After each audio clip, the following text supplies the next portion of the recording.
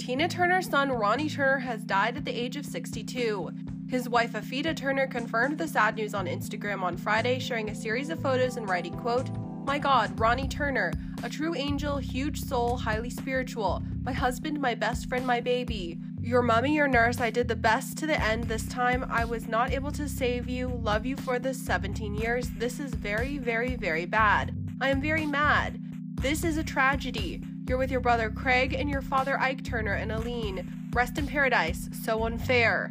Tina Turner also mourned the death of her son, sharing a post on Instagram that reads, "Ronnie, you left the world far too early. In sorrow, I close my eyes and think of you, my beloved son." Afida's post mentions Craig Turner, who died by suicide in 2018 at the age of 59. Access Hollywood has reached out for comment regarding Ronnie's passing.